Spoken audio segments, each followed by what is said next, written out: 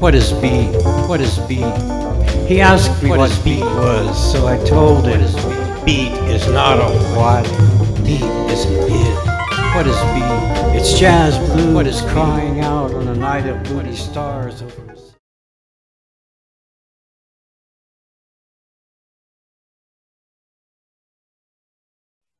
Hello, ladies and gentlemen.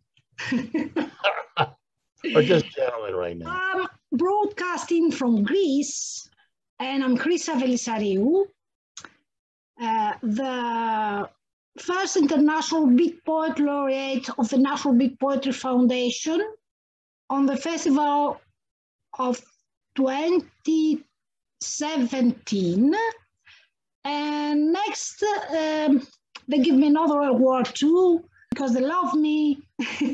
Since everybody else, except some of us, is on the festival in Connecticut, I will take the role of the host of the virtual part of the festival, and I will present you some great poets, amazing poets that sent us videos from America and from all over the world. Tomorrow there will be a session that when we had a Zoom some days before, and our new laureates that are great personalities and poets spoke about their lives and recited poems. Also, some of our laureate emeriti laureate came to the Zoom, and this combination of all these poets, all these exceptional, extraordinary poets, and the serenity of Debbie Tosun-Kildee, our CEO, created a session, created a meeting that I will never forget. So I hope that you all also won't forget and watch it tomorrow. Also, don't forget to to make a donation and keep the arts alive and the NBPF alive, because it is difficult to sustain a whole thing, a whole festival without money. We do it all these years, but it is difficult. So we start. I will give the award to Mr. Parcelli that came here because he couldn't go to the festival, and I will ask him to say something. He said a lot on his video that we will show right afterwards. You can talk, Mr. Parcelli. I give you no matter how much time. Well, I didn't prepare anything to say. Say how important the foundation is. Yeah, I mean, obviously the foundation is very important, has been very important personally to me by giving me an outlet for my work. Otherwise, I probably wouldn't have anywhere to go, literally. So I'm very grateful for that. I'm very sorry I can't be up at the festival. We attempted to get there, but Mother Nature and global climate change thought otherwise about it, and we were sort of, well, obviously everybody knows that the floods washed out train service in New York and New Jersey and parts of Connecticut. so we weren't able to make the festival, and that I regret. But I'm glad we have this, and I'll be able to see the festival in Connecticut also online. So that's good. That's good. And I'm very happy to see you here because you are a poet that I love. Oh, you thanks. And your great wife. Oh. You are a real artist, and this for me it is very emotional. Yes, well, it is very emotional that you are here with me. Yeah. For me, it moves me a lot. Oh, okay. Thank you. Same here. We Greeks are too emotional. Very much. Us Italians are not. We're very cool and calm. Well, I will start your video because you said too much there too. Oh, okay.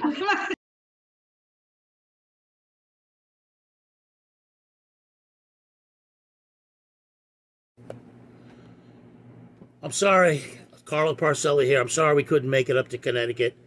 We tried, but the floods in New York were making it kind of dicey. So here I am with the video. I first heard of Jack Hirschman 50 years ago from a friend of mine who wanted to study Mandarin and move closer to the source by moving to California.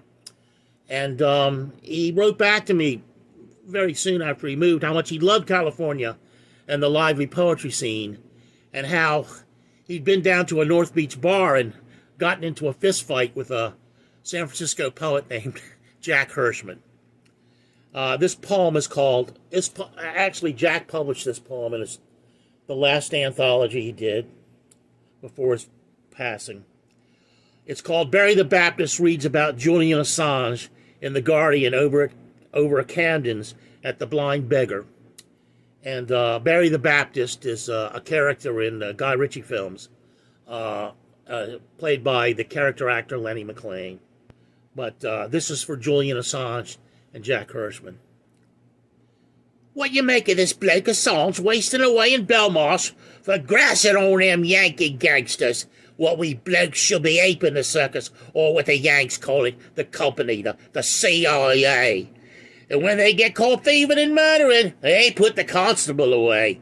Throw truth in solitary till it bounce off the walls. Not to be on that Elsie's end for what Bull Belmarsh Billy right in the head confused his baton with a pen. All truth for a gun. Where Charlie Cray done time and Charlie Bronson too. Locked down 23 hours a day. Bloody hard work up a froth about what Ivan do when the shit's on the other bloke's shoe. I'll see what them stateside mugs done, shooting unarmed Haji from whirlybirds, leaving them to die where they lie, and taking shots at a Samaritan with his kids in the SUV too, wee ones with their little pony lunchboxes on their way to school. Last time that'd be under the Bow Bells, it'd be the bloody Bosch. Them fucking Yankee weed whackers laughing, they'd be a brutish, inhuman lot. It's in their blood shagging their guns, all petty Paul about losing their slaves and hunting the red man like they's bison just for sport. And the Aussies, too, what slavish do what the Yanks tell 'em to, with 2 centuries of target practice, a Reich's worth of salvos upon the abos. Aye, they learn from the best, a nick off the old imperial block, what our lot once stretched east to west, Pax Britannica, the East India Company, and all that rubbish, now to die for a curry and a flat. They set this bugger up for shagging a couple of Swedish birds, and of course money exchanged hands. Ecuador's elite got their silver, $5 billion in IMF loans to steal. You set meat out in the clearing, the beast will make it a meal. Stockholm got what what gave the dynamite prize to that fucking Washington, what run out of bombs, that Obama shit. Assange's trial is fixed as the dog races at Shelbourne Park.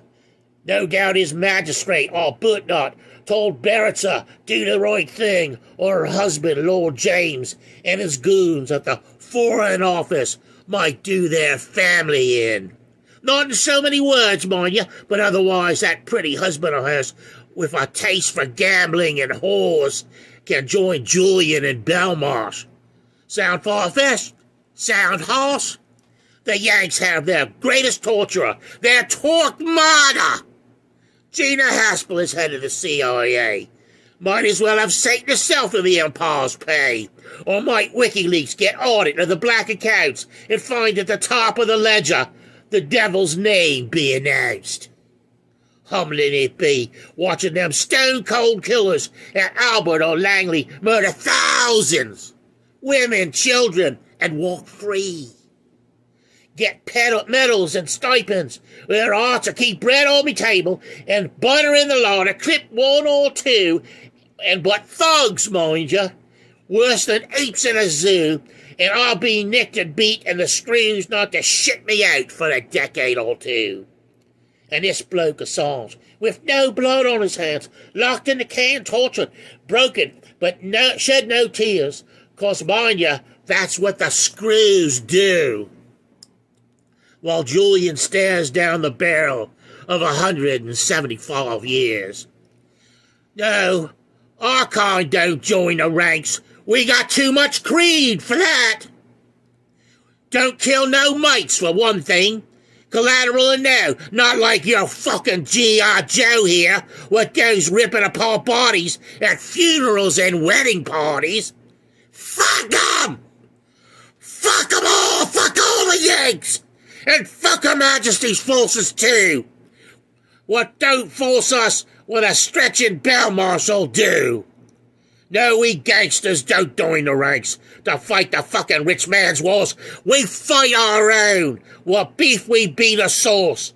We fight our own, where there be a bit of honor left. For all honor of them fucks in power be bereft. And I'd just like to finish up briefly with just the last 30 lines of a poem that appears in Bill DeVault's collection of mine called Isaac Newton's Sculptor Abraham Prophesies the End of the World. It's an elegy to a poet you probably never heard of, a Roman Augustan poet named Albinovanus, who wrote an epic that at the time was said to rival Ovid. But the problem is, and this is the problem with much of immortality, especially back then, is all but 23 lines are lost. This is the last 30 lines of my elegy to Albinovanus Pedo, and it's called Destiny Deals from the Bottom of the Deck. The fugitives flee, Pedo, from your sole surviving insight. 23 lines, but a ravaging keepsake found upon Seneca's portico. Hardly divine, though tried, not fledged with immortality and ignored, and vile when not. By observation of Roman legions, already wary of viral man, as we violate with our oars o'er the seas. No postscripts of enlightened beneficence, we at ease, our oars, styluses, brushes, and keyboards, as Macbeth said of this new man, making the green one red. No current venture capital Cassandra abides his inner frog. The lesson the Enlightenment fails to account is destiny deals from the bottom of the deck. 10,000 lines, which in beauty rivaled Virgil, and in apocalyptic prophecy rages in the surviving 23. A sign, the core, the dark matter of mankind's tragic Newtonian flaw. dancing in the ruins of our own free will as the prep school cowpoke snarls. And certain not to disappoint, given such freedom to fail, the rest, man, poet, epic, and war drawn down when shipwreck was not some cinematic suburban metaphor, where so small, granular, I scattered spectra of an end far greater than my own, and that wisdom unwise can warrant exile, as certain as Galileo's cities on the moon. So, Pato, where does that leave the park eye and I? I own no storied bridle and lance, nor sea and shipwreck to lean upon. What leverage are my words against mortar's snip? Shall I fall upon that sword, and hope under some blade to not rise again, to go shrouded like a scorned Lazarus, meekly to my end, my words refrigerated like a severed head, intact, mortal, and unread? Thank you. Have a good festival.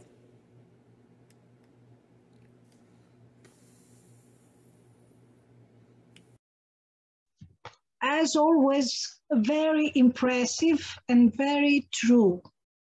Hello, Bengt. Hi. Nice to see you here. I will present your poem on Sunday with the international poets. And I know. But I announce it because you are one of our best cards. Okay, thank you. I'm feeling very proud. Thank you. Yeah. Well, there will be also some American poets on Saturday that asked me to be presented on Sunday, so they watch and come and talk with us. And also there are some videos of people that I didn't edit them yet, so it was some bigger than the others. So they will go there at the last day. We will proceed now to Let me just say, Chryssa, you're an excellent host. Thank you. Yeah, I agree. Thank you. We will proceed to the next video. This is something we did, a little video for the festival, and the surprise is that someone that I love a lot, Chris Vanoy, says something to us in this video. What is B? What is B? He asked me what beat was, so I told him beat is not a what, beat is an it. What is B? It's jazz blues. What is crying out on a night of moody stars over us. So, I think the next video came up by itself, and so I will go again and share it now. Because William is a great poet. The New Mexico Blues.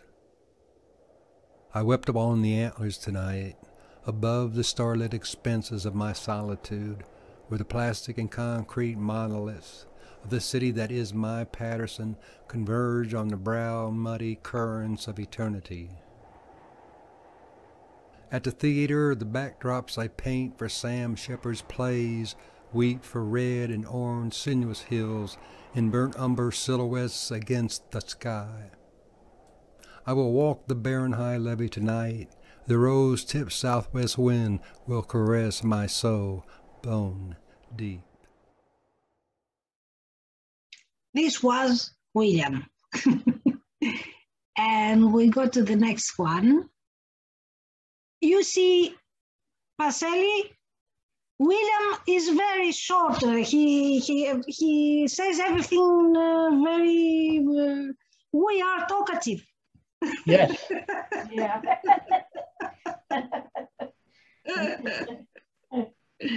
Well, they must forgive us. We have a lot to say. Well, we will proceed with a woman, Mrs. Anita Caprice, Dr. Anita Caprice, that we met in the Goddess Festival. She is a great woman, a great poetess that we met in the Goddess Festival, the festival of the beat women, let's say, that want to be goddesses and not victims. Well, let's listen to her.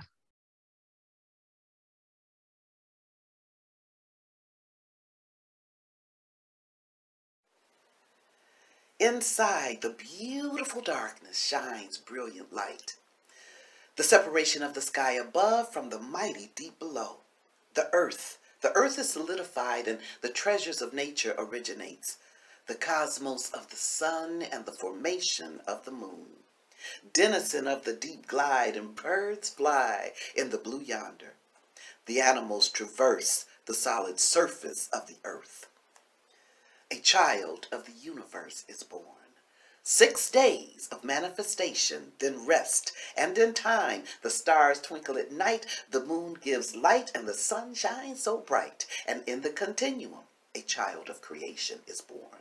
A beautiful child, a magnificent child, a child with the power, presence, and love that resides inside. A child created in the image of I am that I am, the Genesis. And to reminisce, as Og Mandino says, at birth before our first cry, God whispered in our ear and said, you are the greatest miracle on earth. Now she grows up to be a beautiful woman, and he grows up to be a magnificent man who's walked through the fire and ran through the storm. And there's jazz in the pep, and of course there's authority in each step.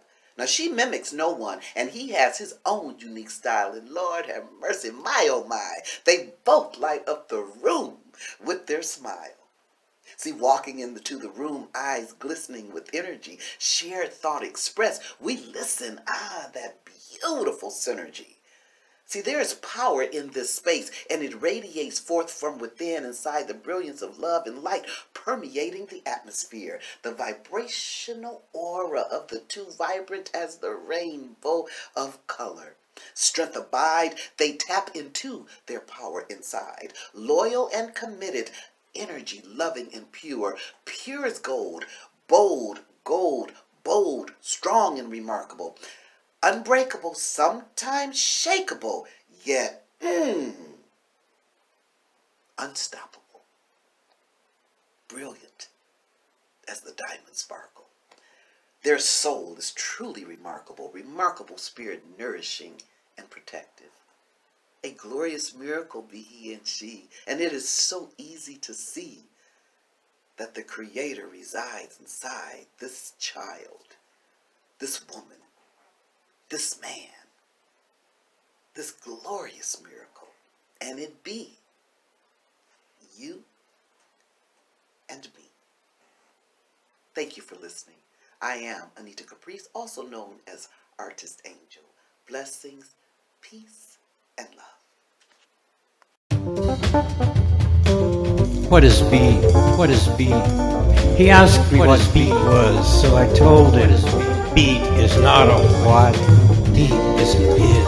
What is B? It's jazz blues What is crying out on a night of moody stars.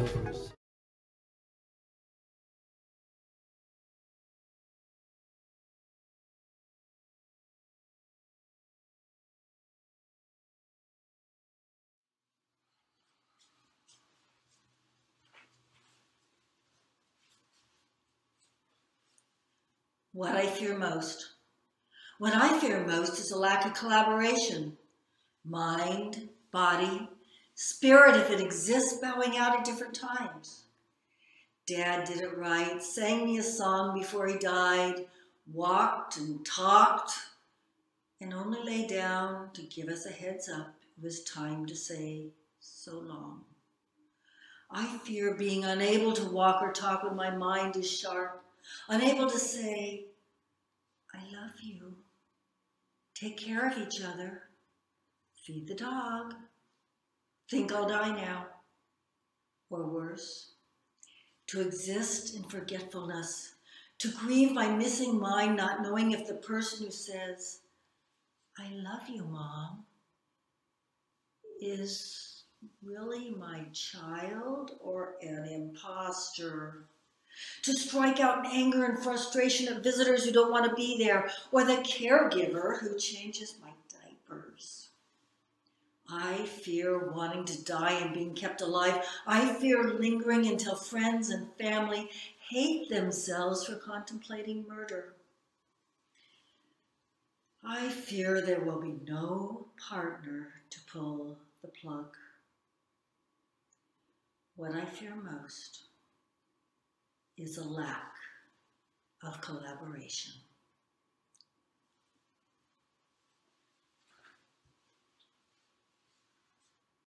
What do you think about our women poets? I want to say something about the first thing you said about short poems and long poems.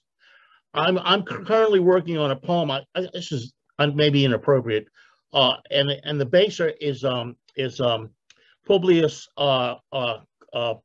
Claudius Pulcher and his sister Claudia Metelli.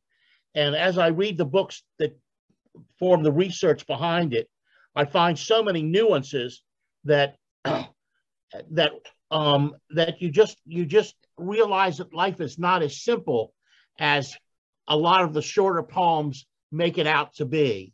That the exclusion of really the conflicts that exist within the context of even the short poems that could be explored are not explored.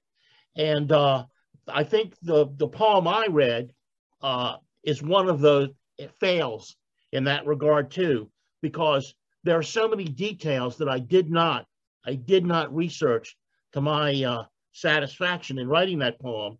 And I feel among all of the work I've done in the last few years in this monologue style, that is one of the least interesting poems.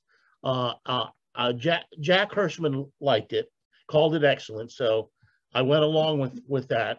But so much of my other work, where I explore the nuances and the ironies and the conflicts that arise within working in a much larger style, create a much more profound poem. I don't care. Nobody's going to read it, of course, because people are not into that kind of profundity now. They can't handle it. It's like Eliot says, mankind cannot stand too much reality. But I just wanted to point that out. As far as the woman, the last two poems, no comment. So. Well, there are poets that say that poetry is written by men. Well, you know, when Belinda asked me for an interview, and she asked about my influences, they were all men, but none of them were living. I think they were all dead. And so that's where I stand on that. I think the traditional canon has a tremendous amount of validity. I think it's very difficult to argue against Virgil or Ovid or Shakespeare or Chaucer or Byron or Shelley or Keats. I think you'd be a fool to try to argue against any of those. Sorry to argue, but Sappho was short and a woman, and she still lives. Who's that? Sappho. Oh, Sappho. Yeah, Sappho. Yeah, Sappho. Yeah, I mean, yeah, you don't understand Sappho. You don't understand Sappho. I don't. Why I don't, she was saying so little things. I'm not really intrigued by love poetry. in any form. It is a big question about if she was writing only love poetry, lyric poetry. She was not writing this exactly. Anyway, she could say something in that epoch that was extremely different from what they believe, what others believed about the woman, and she could not be very talkative because afterwards she would be banished. Let's say. Yeah, Anyway. yeah. I mean, there is that, right? And there is that tradition, but I have to say, it's like Albino Vanis Pato. If it's not there, it's not there. You know, if it's what's there is there. He's, you know, the 23 lines that exist of his have such a, not only are they brilliant in Latin or in translation, but he talks about a secular apocalypse that is traveling, this myth of Typhus, traveling to the end of the earth. Yeah. The subject is the failure of Germanicus to, in his campaign in the Roman Western frontier. But he talks about really the end of the world in such a profound way that it resonates now. But you can't talk about the end of the world in 8 lines. I mean, it's just not, it's a complicated situation. I'm in dialogue with people all day about that because that was the nature of my work for the first 40 years. Yeah. So anyway. I think that there is two kinds of two kinds of poetry, many kinds of poetry, of course, but on the length. If we talk about the length, the small poems are more use a lot the metaphor, too much the metaphor, and they are more for thinking. And the long poems are what the poet wants, in fact, to talk. It is to express himself. So they're more expressive, they're more prolific, and say a lot. I don't know if you can think a lot after a long poem. Perhaps this is the difference. Perhaps some people think, of course, but after a long poem. After a short poem, they can imagine things, they can talk to themselves. Yeah, but you know, this is what I think. But you know, it's like in the thing I read, the comment of Barry about the last time that the Bowbells, that's the East End of London, had seen the kind of carnage that the United States was laying on the Middle East was the Bosch. Well, the Bosch were the Germans. So now you have there is a metaphor too. Now you're going into all kinds of interesting things. I mean, he's comparing the Americans to the Nazis, which I think is a valid comparison, highly valid comparison. But he's also relating. He's taking you back into a history. I mean, and so it's so much richer than the lyric. It really and it's so much and it lays so close to reality. That's why my magazine focused on the ambition of the high modernist epic, the Ezra Pounds and the T.S. Eliots and the James Joyces and that sort of thing, because it just does so much more than the lyric. And I've never really been very appreciative of the lyric. So a few of the highest progenitors of it I admire. Keats, to a certain extent, Yeats, maybe, but most of the people, it's really, for me, it's the epic. It's that kind of ambition. Because if the poet's willing to put that kind of ambition into it, the reader's going to, and it's good, the reader's going to get that kind of ambition out of it. You know, he's going to learn, he or she is going to learn a hell of a lot. Now, but learning is out. I realize that learning is not something what anybody wants to do anymore, but I still stand by its efficacy. And so that's just my opinion. Let's move on here. Okay, let's go to the next poem. I mean, I noticed there's just a handful of us here, so we can talk frankly. Yes. Well, now we will see Belinda, Supraman. She's a poet from Texas and a great poet and musician, and she has a great podcast from which we all passed with very good thoughts about it. My dream life saved me. Anxiety and depression overdosed my youth. The unbalanced girl squeaked by on dreams and wit. I attended my father's death in the same room that was mine. In this house his own hands built. I stayed beside him his last 3 days with implosive intensity. I'm visiting that room now, where also I napped, 5 years old, curled up on a coat on the floor before bed was put in. I am both nailed to and freed by this room.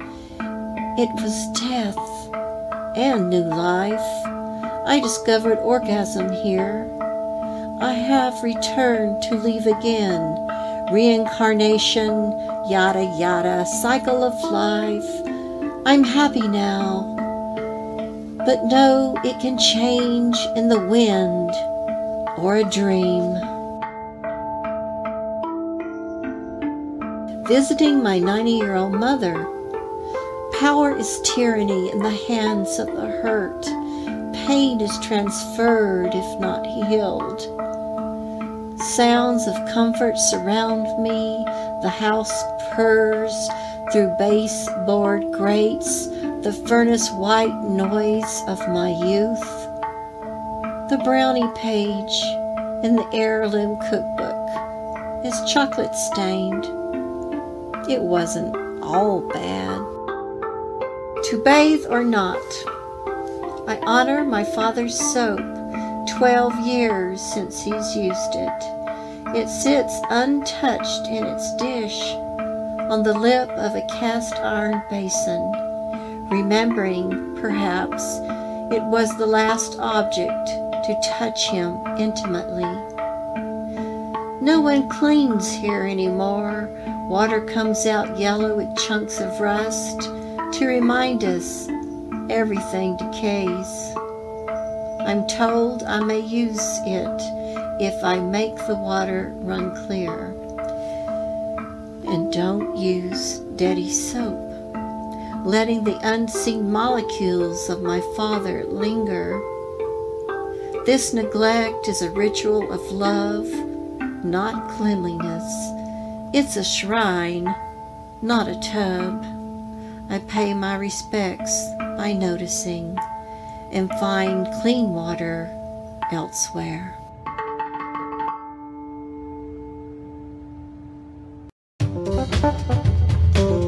What is beat? What is beat?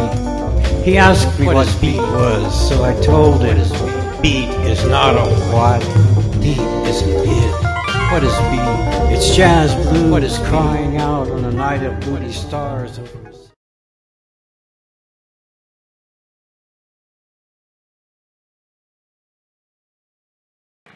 Anyway, although this Newtonian quote is used a lot, it is still true that we stand on the shoulders of giants. There is a certain giant that I want to share now by the name of Lawrence Ferlinghetti. This is a poem he wrote entitled Pity the Nation.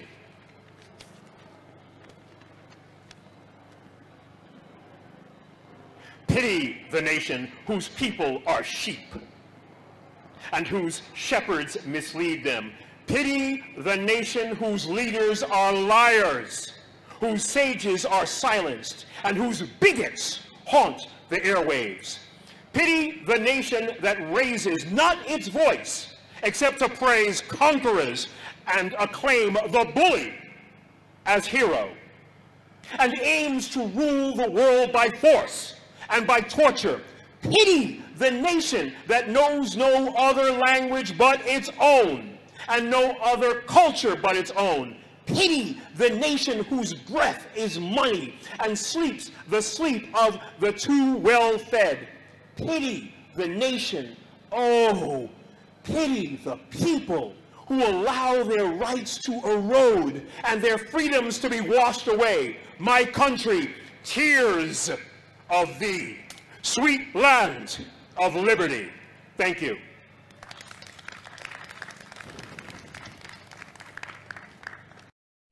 Well, Mr. Bob McNeil, that I knew a long time, he's my friend on Facebook, chose a poem of Fergie Getty's poem to honor him. This was very humble, and we thank him for this. So let's hear Copus.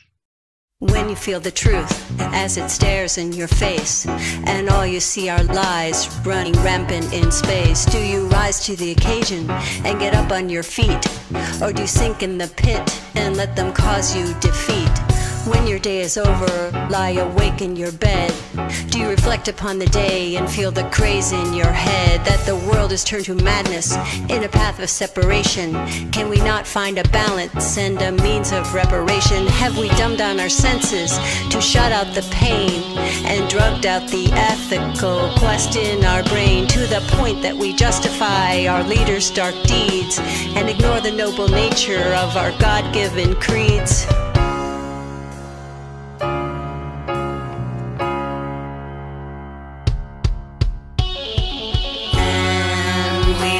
Seek truth, let it be real. Learn how to feel and speak up for the right. For those who can fight, strengthen the living, the giving in love, in truth. I gauge my days by the sunrise and the sunset. Better than that it doesn't get. The gift of gab lets me handle any subject. My mind conceives of all objects. My heart is full of love and respect. My feet get me safely to where I'm going next. So I never hold on to any regrets. Don't take what I say out of context. The meaning of life, they say, is a secret. As above, so below, we give and we get. Forsake me not, forgo my debt. Cause there was an elder that I once met. She taught me stories of bloodlines, and those she beget. In time and in stone, the rules were set. At the end of the day, I could forgive and forget. So let me say to you now, if I haven't yet, not by might nor by power, but by the Spirit. And we must seek truth, let it be real. Learn how to feel and speak up for the right. For those who can't fight, strengthen the living, the giving in love, in truth. So many people with no visions of thriving, whose everyday goal is merely surviving, and the powers that be lost in clutches of greed, unaware of the desperate cries of such need. War zones of danger along every road, where the slightest misstep causes worlds to explode. Have our hearts turned to stone? Do we no longer hear, and instead build up walls just to shut out the fear? Distracted by gadgets and glory and fame, have we lost the essential point of this game? As justice for all gets swept under the rug, do we stand up or do we just cynically shrug?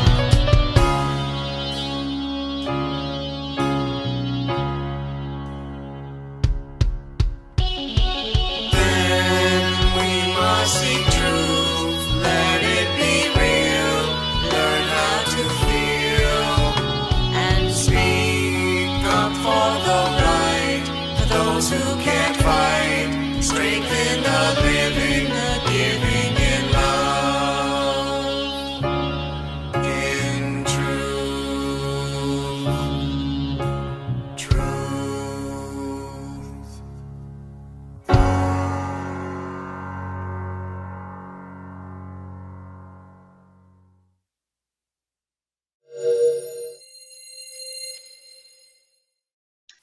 Hello, Anita.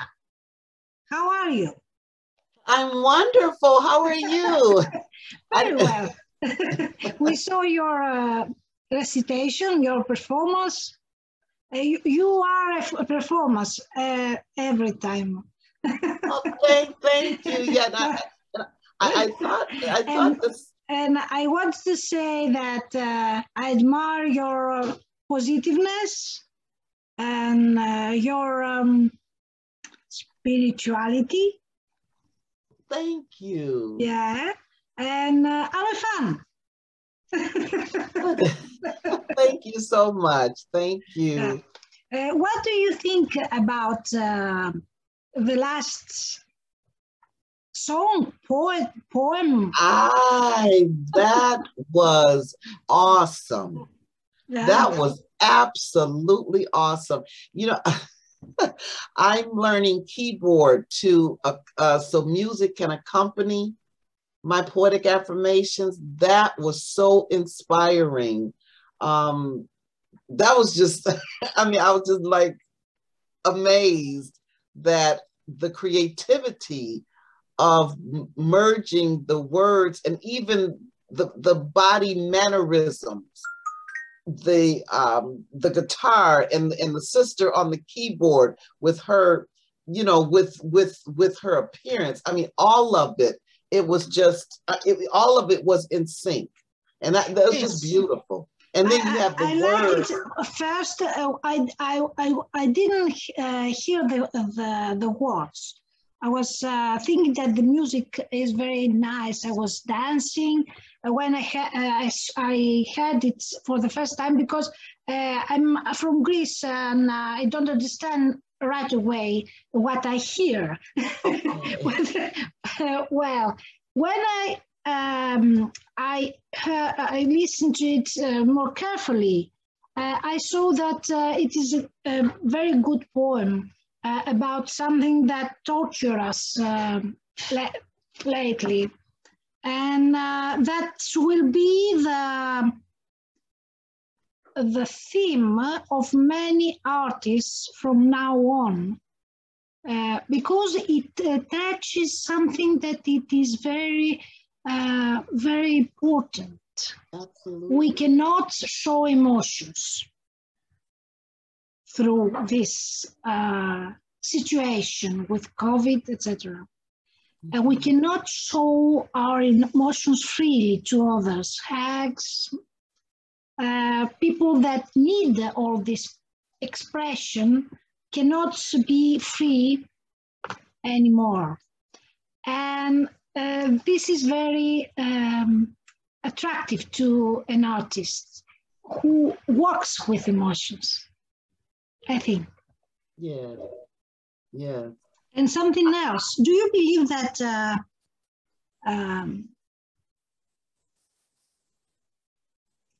it is a bit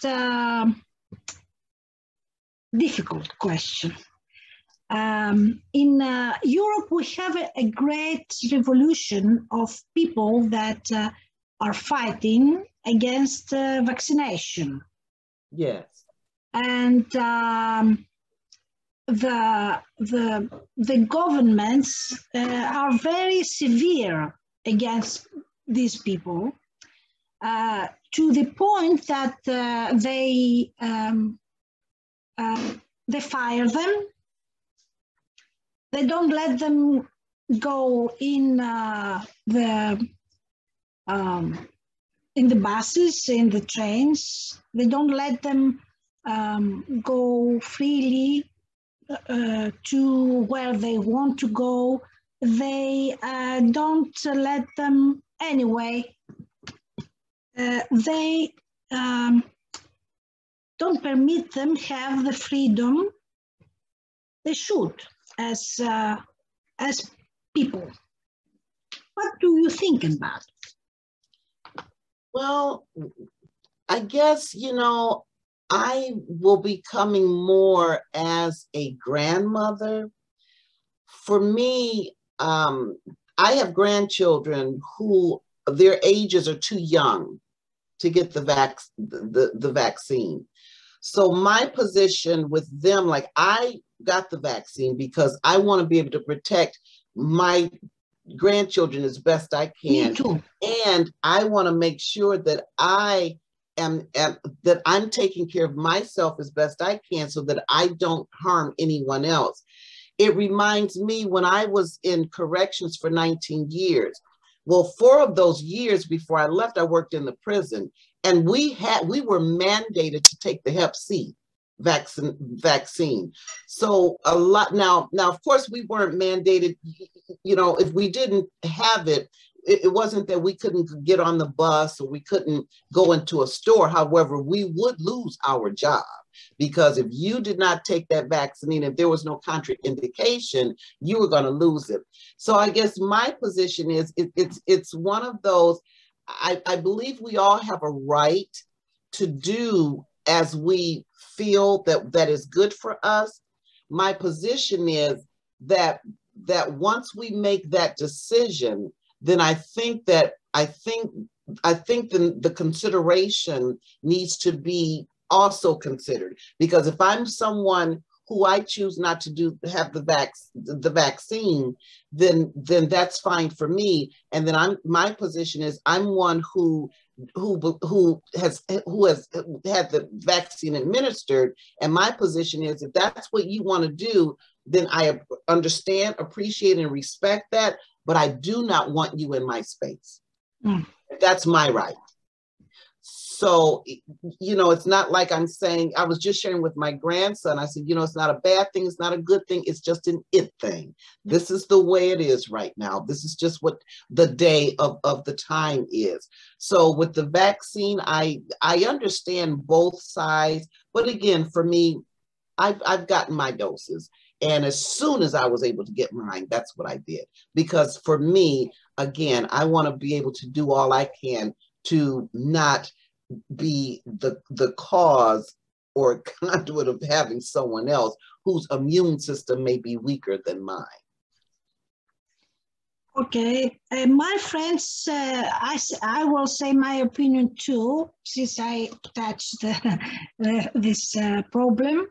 I have friends that did not take the vaccine, and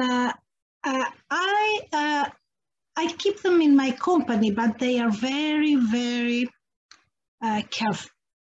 They are too careful, much more careful than me, because they respect me. Yes. So anyway, to be too much severe to these people that are very careful and try to keep all the precautions towards others, sometimes reminds me of racism. It is not, but it could be for some governments. It could be a way to push people more, to restrain people more. Anyway, I hope that it will not happen. I do too. I do too. I as far as with the shots, I mean, we've had the flu shot. We've had so many shots. This is not the first time that there's been a pandemic. This is not the first time, and it's not the people, and it's to me it's more broader than that. For me, it's okay. I don't take the shot. I'm taking precautions. My position is okay. The people that you may come in contact with, you have to look at that as well. It's like driving a car. It's, you know, I may be a good driver, but I've got to look out for these other drivers. It's not just about me. You know what I mean? And that's my concern for me. It's more of this is a humanity thing. It's not just about me. It's not just about my rights. It's about the whole global environment that we all need to take into consideration. Unfortunately, we are in a very, very difficult situation where we don't know how to feel. Yeah. We don't know how to feel sometimes. Anyway, let's go further and hear the poets. Can I just interject one thing here? I think Chryssa, you're obliquely referencing things like the Tuskegee Institute experimentation, MK Ultra program. That where they introduced hallucinogenic drugs into the culture through these cutouts, and so there's been a lot of experimentation, and there's reasons to feel that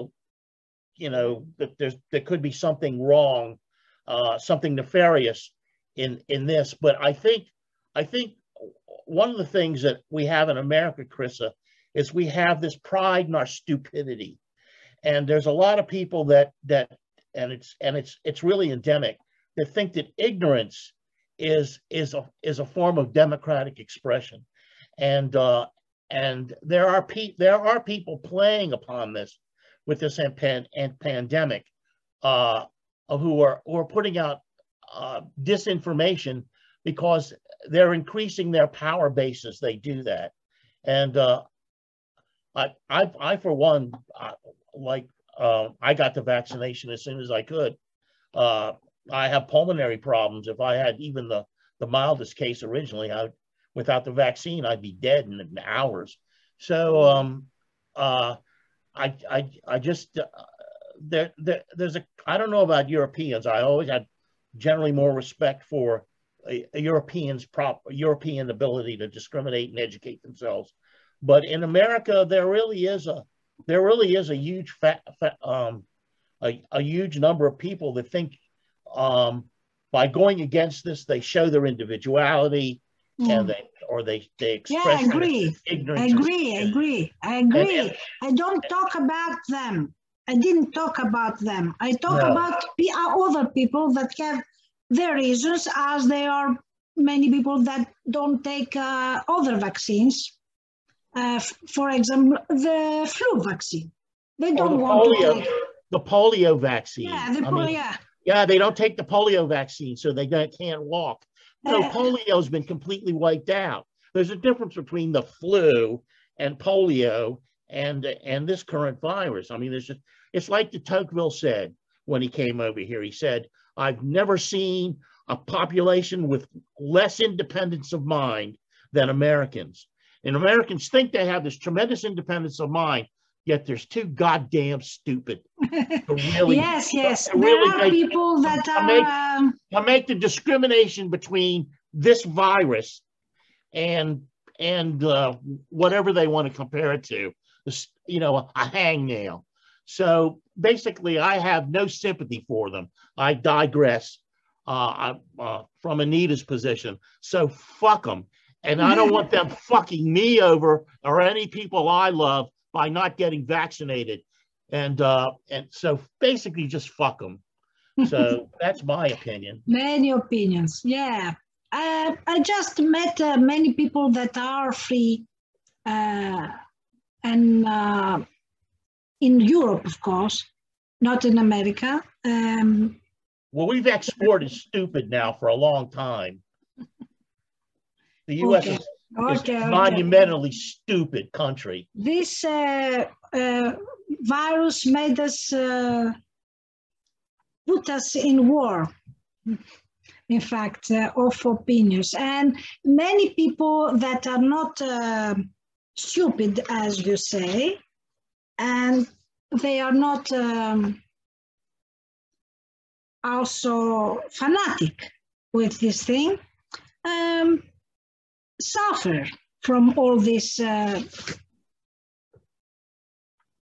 problems that the vaccination produce. Anyway, perhaps they should be vaccinated, as I did. Anyway, let's go. A young poet from Tennessee, I think.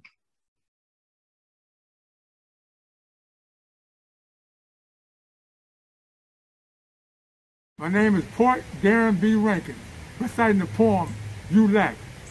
You lack the principle of reality. That's why you're drowning in an ocean of fantasy. Now come closer, closer, and listen and learn, for the darkness has no light. I'm the poet, Heavenbound. White clouds, blue waters, cover my soul entirely whole. Reciting the poem, Pain.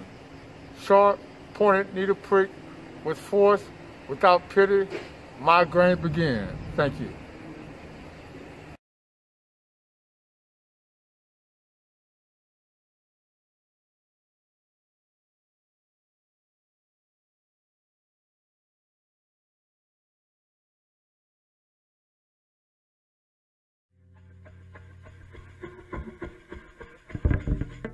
Close your eyes, my sweet, and if you promise to sleep, I will tell you a story of the ancestors and how we came to be.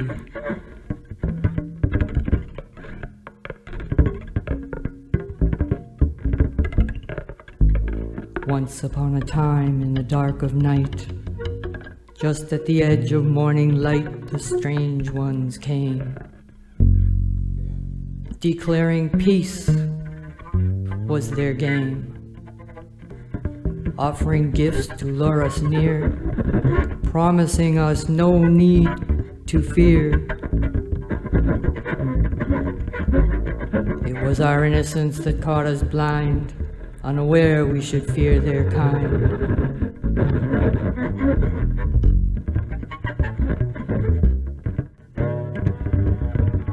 It is said they called us animals fundamentally unchangeable.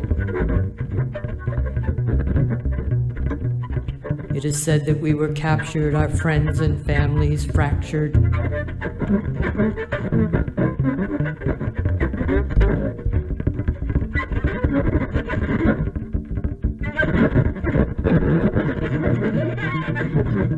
It is said they bought and sold us and even boiled us for breakfast. It is said they put us in cages to observe our different stages of terror.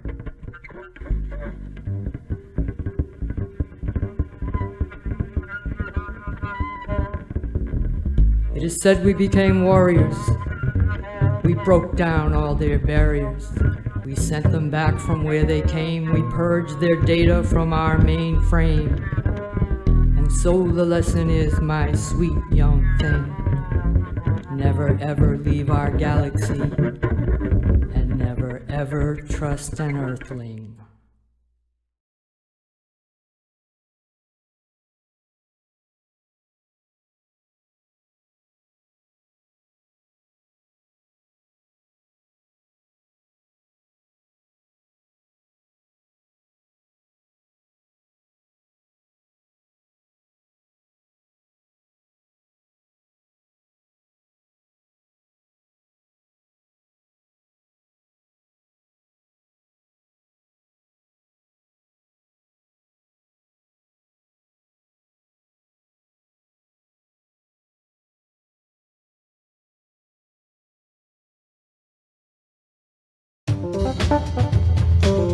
What is B? What is B? He asked me what beat was, so I told him beat is not a what, beat is a bid. What is B? It's jazz blues. What is crying out on a night of moody stars over us?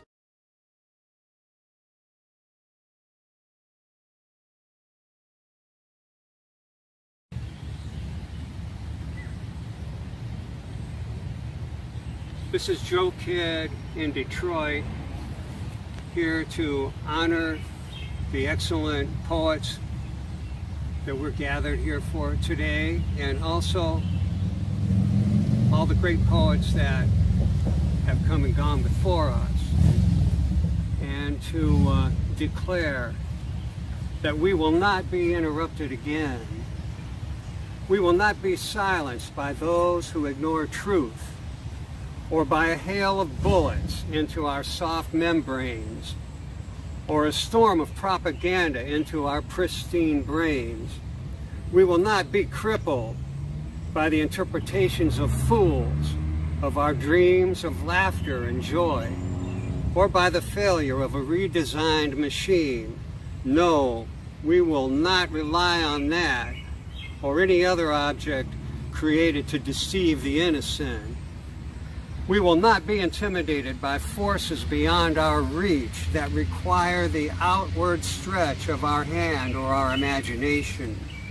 We will not be paralyzed by fear of beauty or hatred of friendship, or poverty, or disease, or starvation, or loneliness, or death. We will not be blinded by the darkness that exists in the soul of every human, or the light from that which is called upon for salvation, redemption, or creation. We will not be brutalized by time, the ever-present enemy of youth, of calm, of health, of trust, of activity. We will not be forced to our knees by gravity, the pull of guilt, of regret, of sorrow, of grief, of death, of dread, or of desire.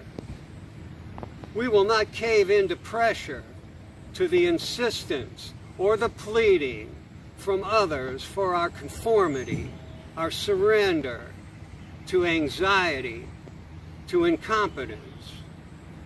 We will not fall victim to crime, to cruelty, to immorality, to gluttony, or to self-importance. We will not be stifled or hindered by the treachery of false commitment or honor or duty or obligation. We will not be limited by boundaries, by atmospheres, by descriptions, by dialect, by expectations, or by restraints. We will not be overwhelmed by belief, overcome by need, or overpowered by age. We will not be distracted by distrust, disillusionment, dissatisfaction, or disappointment.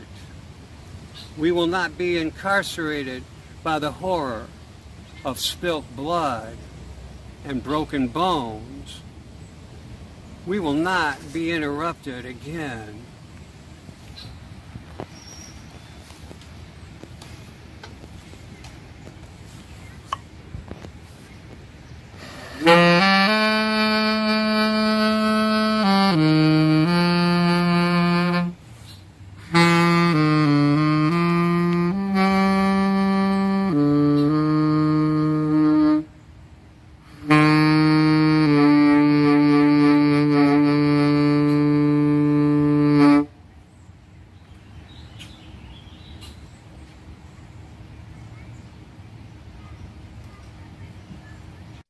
We will not.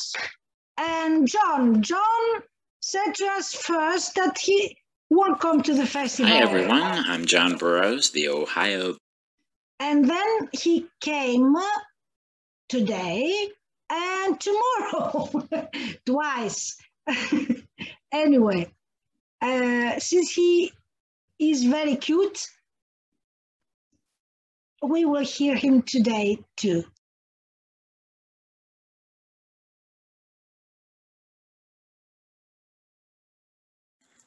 Hi everyone, I'm John Burroughs, the Ohio Beat Poet Laureate for 2019-2021. Welcome, and wow, such wonderful people being nominated for these awards this year and receiving these awards, and I'm sorry I can't be there in person, but my daughter's getting married this weekend, so I'm staying in Ohio for that. But I'm there also, part of me in spirit, at the festival. This is a poem from my book, Rattle and Numb, which was published by Venetian Spider Press. And the poem is entitled Alarm Blocks. I awoke with a stack of bricks on my chest. Bloody, dull, red blocks forming a hard, slimy, semi-conscious arc. And it was death to touch, as seen in Exodus, after the flood in Genesis, where two of every species, wooden stallions, stone night mares, weighed on my horse sense and sanity, and I screamed, "Sanctify me!" But I was already a saint, as well as a sitcom, a 60s love song steeped in dung. Steeplechased, because some animal church wants to make me foxtrot in tempo with the braying boy Pinocchio, wants to make me hog its slops like Pigpen McSomething, grateful and dead, wants to make me change the litter in its offering box as I swill from and fill it like Chairman Meow, dog sick beyond the ability of any Dramamine or drama there to keep me from falling into the who of you better. You bet I stuck cotton up my nose while thinking this whole dream has to be real because it smells funkier than red, white, and blue shorts on James Brown in a cold sweat in a Rocky screenplay set to feature Sylvester Stone singing Family Affair. And I awoke with a stack of 4 children on my chest, and 4 adults had us covered, nearly smothered, trying to put us out and back to sleep, perchance to scream. Sometimes I screech like a mystical magpie, only to awaken again in muffled madness, recalling funerals follow many wakes. And this is why I need not set the alarm clock, and always try to sleep on top of the blankets. Matthew Bowers.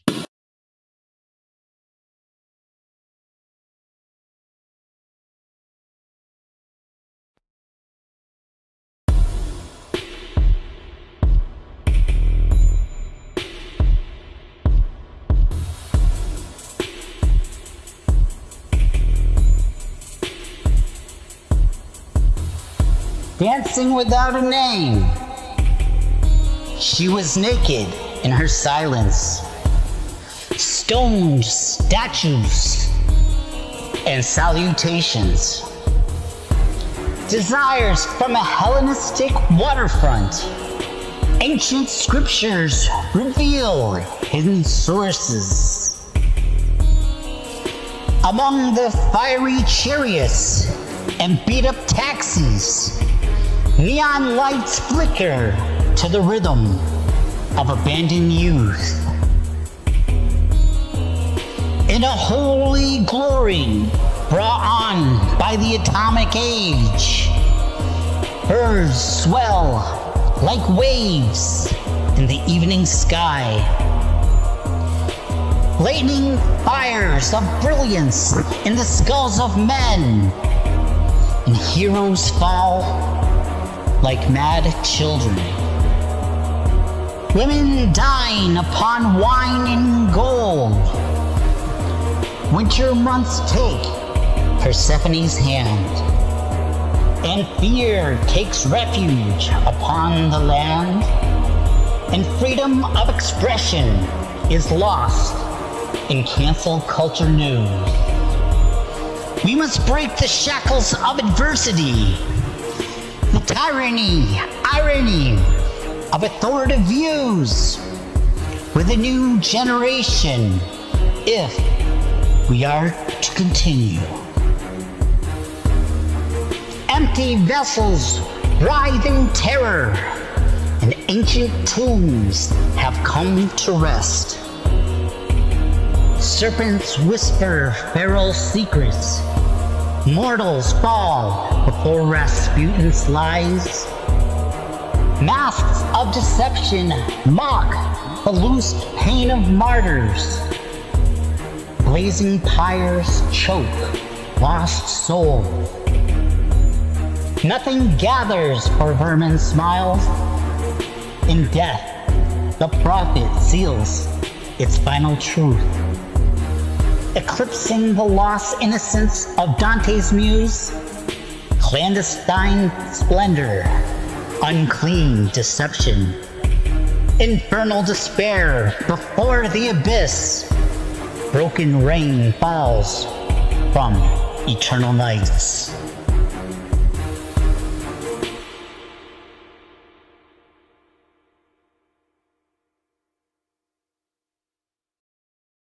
Bowers is a very good poet. He has only one disadvantage. He tags too much.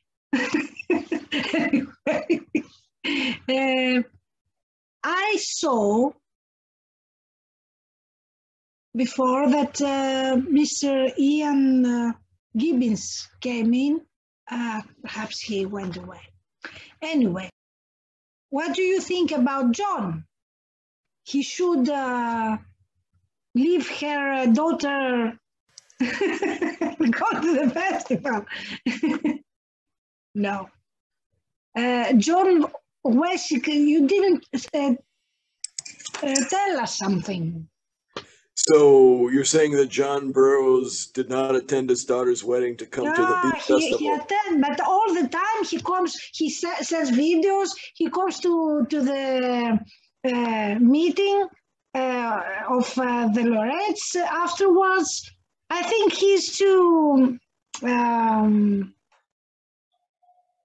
he shows himself too much. No, I love John. Oh, you're getting tired of John Burroughs is what you're saying, huh? I love John. I want to tease him.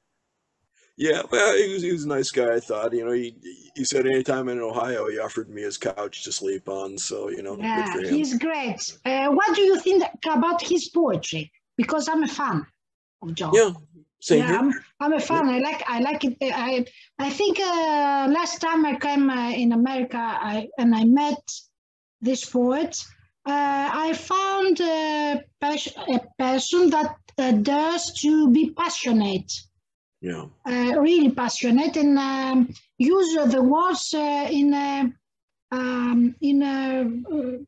not I would say in a daring way. He dares to use the words, the words he wants to use. Well, let me ask you a question then. What is it in poetry that you look for, and what kind of poetry do you like? What makes a poem that you like as opposed to a poem that you don't like? Yes, you. Well, yes, I forgot I'm a poet. Well, you're a consumer of poetry. You listen to poetry, the poems that you hear. To persuade you that I'm a physics teacher, but... Hey, I've got a physics I found a voice there. Well, what is poetry for me? Poetry for me seems to be because they told me that what I write is poetry. Yeah. Is what you want really to say, your real self that you want to express, but you cannot say it like prose. You must keep the rhythm. You have something inside you that stops you to be concrete. Exactly, concrete. You want to give to take a distance and from your emotions, and in the same way to give them a longevity, to watch them. And on the other hand, I usually think when I read my poems, I'm wondering if it was me that was writing. Yeah, Yeah, Taking dictation from God. Huh? It is something else that speaks from me. It is not Chryssa, the everyday woman. It is something that I find magic, and I cannot stop it. Okay. And I started to, as for other poets, I admire and observe miracles around me, human miracles. This is poets for me. Okay.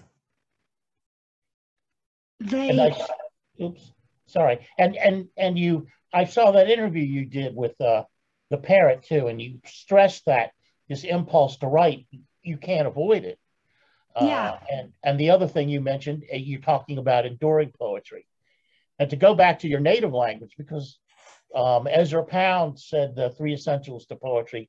Now he's talking about imagism, what were logopoeia, phanopia, and melopoeia. And that covers the whole ground. If a poem has all 3 of those elements to it, then it's way ahead of the game. Yeah, and that's what I look for. And on the other hand, when I realized when I get more mature, I have been more mature, that I was reading poetry since I was little. And many poets told me that there is no many people that understand and want to read poetry. And some of them can be poets. Some of them who understand poetry can be poets, a few of them. I was thinking that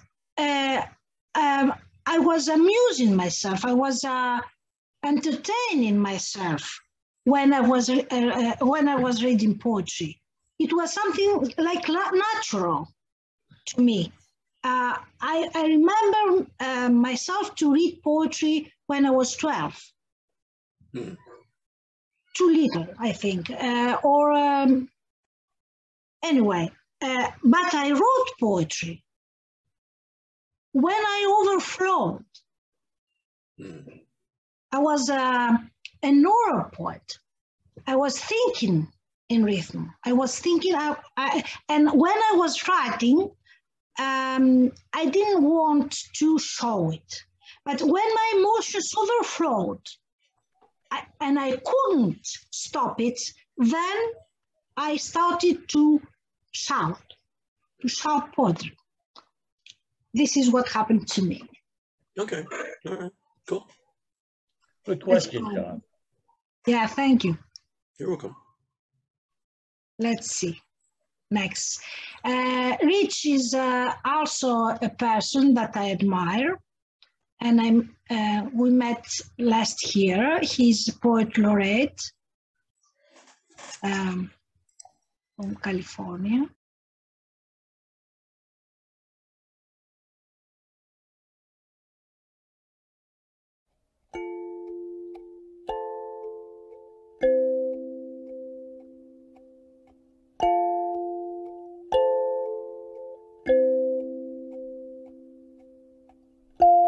Days, days, days. Days, days, days.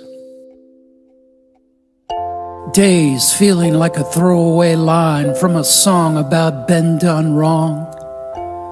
Days hanging themselves with nooses of self-doubts. Days grown restless and feverish. All the leprous isolation, zombie walks across killing floors of uncertain tomorrows. Days, days, days. Days hog-tied by heartache, feeling the boot heel of disappointment grind into our backs. Days longing to be the pillow in that bed where love lays its head down to rest. Days, days, days. Days where all is quiet and still, the earth rotating on an axis of unagony. Days where there is steadiness, the ground bearing no rupture or grief, as if the dead below us are refusing to undance our dance of future dreams.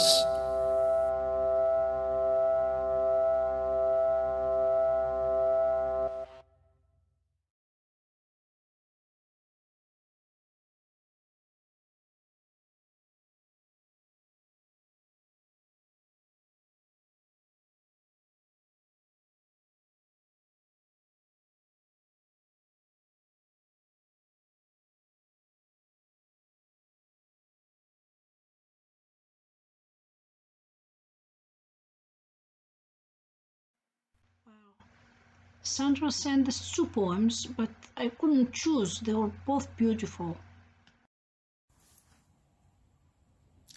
I'm Sandra Feen. Folds. There it was, an amber ring, lost in the folds of paisley, left in the dust of an old tin sewing box, found in the attic solace. What password slipped through the neat pleats of her mind and into the sharpened heartbeat of now? Something brought her steps to surprise. Urgent, her treasure. Parental cause, effect.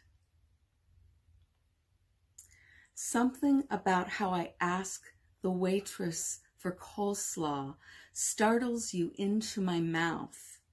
I ask for it softly, meekly, the way you always did, even emphasize the awe in slaw, the way we memorize what was left of your Connecticut childhood accent like a prayer.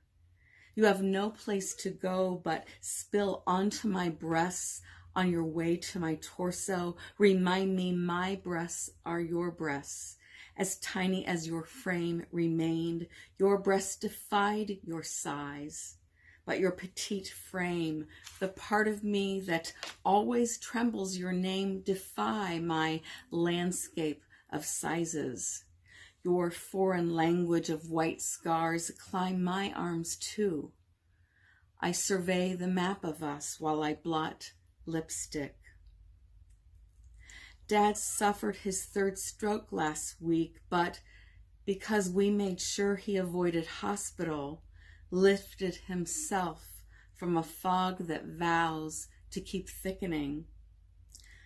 On a Labor Day weekend, not 2 years ago, you comb your hair, touch up bangs, apply a light lipstick, lament you wish you weren't so old, have the look of an ill person, otherwise wait time might be short.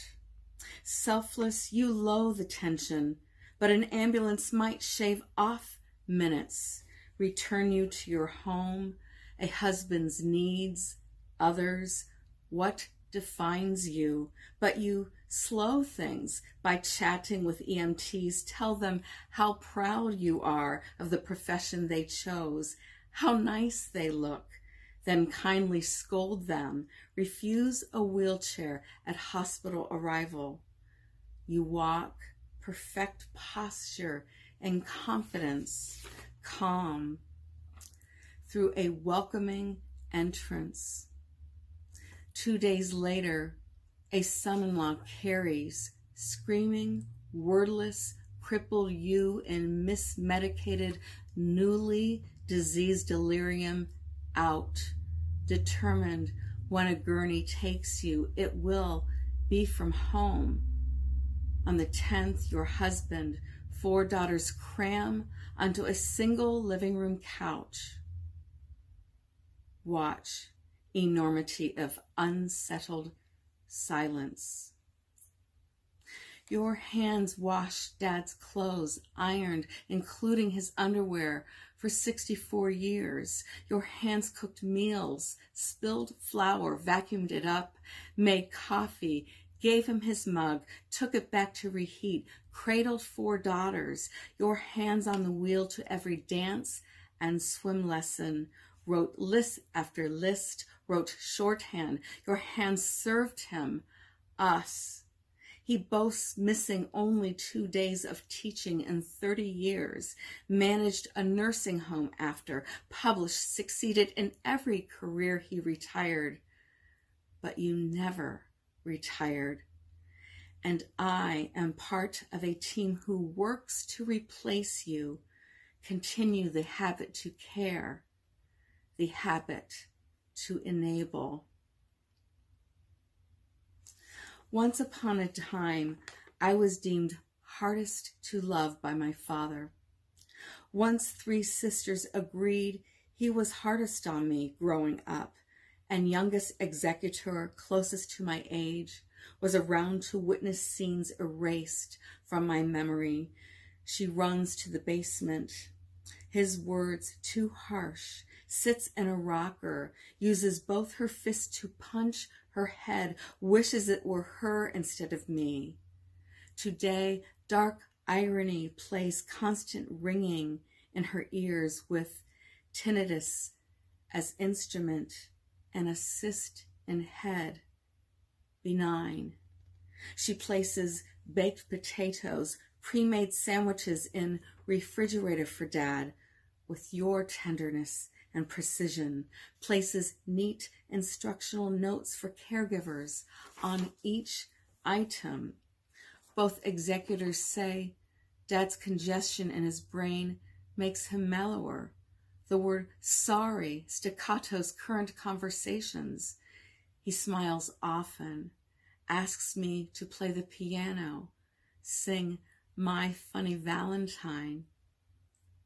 His oldest daughters out of state call daily, write letters, send cookies, footstools, and floor lamps in the mail.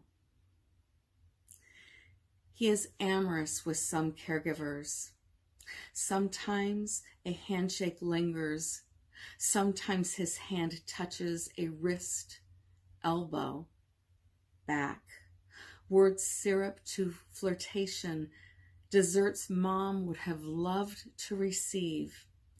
He veers from his walker, waltzes a few steps with one, asks me which women are married. I say, keep your hands to yourself. I get a call from my sister as I write this. She says, caregiver called her, complained. Dad asked caregiver to shower with him. Another gurney, inches closer. And now, my dear Thom Woodruff, with a very short poem. If you wonder where I am, I've gone back to the garden. They say it started between the Tigris and Euphrates. I say it started in the independent republic of South Austin, Texas, which is the homeopathic antidote to the right-wing extremism of fascist Texas. If you want to know what the antidote is, it's poetry, of course. It's inside you. It's everywhere. It's inside every certificate, every award, every thing that says to us we are part of all this world. And we have a way of being the soundtrack of change. And you are on the front line now. Your listening is more important than the speaking. Every second counts. So thank you for being tuned in to the heartbeat pulse and the living frequency of the Garden of Now. What is beat? What is beat? He asked me what beat was, so I told him beat is not a what, beat is an it. What is beat? It's jazz blues. What is crying out on a night of moody stars over us? Okay, I think we saw them all for the day. I'm in the time and 10 minutes before, and we talked together too. Yes, we did. Well, thank you for helping me. Thank you for doing it. Did a great Yes, job. thank you for hosting. Thank you. You're very Awesome. and I was very glad to meet once more Anita. I like her smile. I told her it is something between women. Anyway, I liked a lot to meet Jon. Jon or John? John. John. Yes. Okay. And do you want to read us something? Sure, I'll read you one. How's that? Of course. Okay. Since you didn't send a poem. Yeah, I don't know. I just didn't get off the. I just didn't get organized here. Here's a poem called "Regurgitate." Not your father's Taliban, not the fanatics dynamiting women and veiling Buddha statues, not the barefoot fighters shooting down deviled eggs with Roman candles we provided. So many dumb decisions. We fought to keep fish sauce out of Russian hands, fearing pad thai and chicken vindaloo would be next when our bacon and hash browns were never in danger. We hunted down Saddam's baseball cards and didn't find so much as a 1996 Bob Hamlin under his mattress, but voters chose not to spoil a good story with the truth.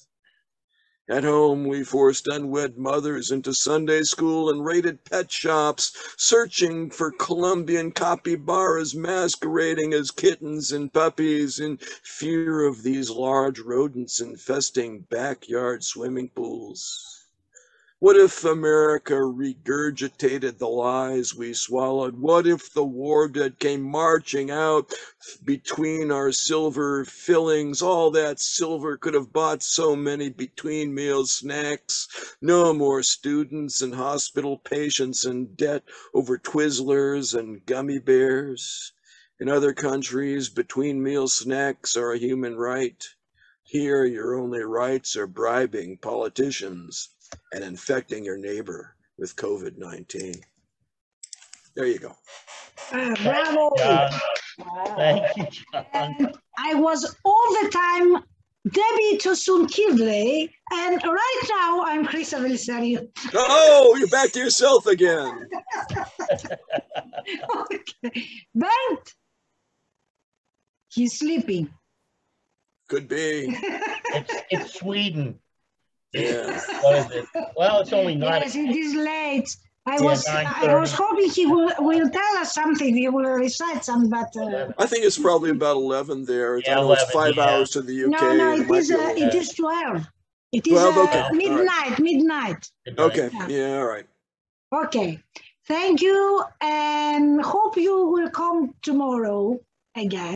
Not only you, but everybody who is watching us. And tomorrow is a big day, as I told you before, because we will hear some poet laureates that could not come in person to the festival. We will have some little videos from the festival to take a sip from the festival. And we will hear also a poet laureate, emeriti. I learned that word too. Well, to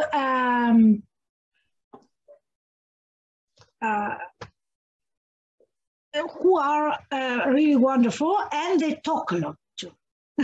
They talk a lot. So, good night. Good night. Thank you for Good being. night. Thanks, Chryssa. Thanks for staying up late for us. Thank you. Huh? Thank you. Yeah. Thank you. Nice being with Thank you. everybody. And Blessings. Nice meeting you, Anita. to keep the arts alive. Okay? Don't forget to keep the arts alive. I do it in purpose, this. I go like this. Because you can keep the arts alive. Okay? Okay.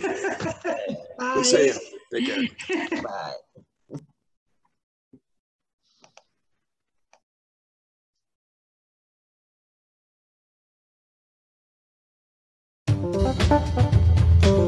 What is beat? What is beat? He asked me what beat was, so I told him beat is not a what, beat is it.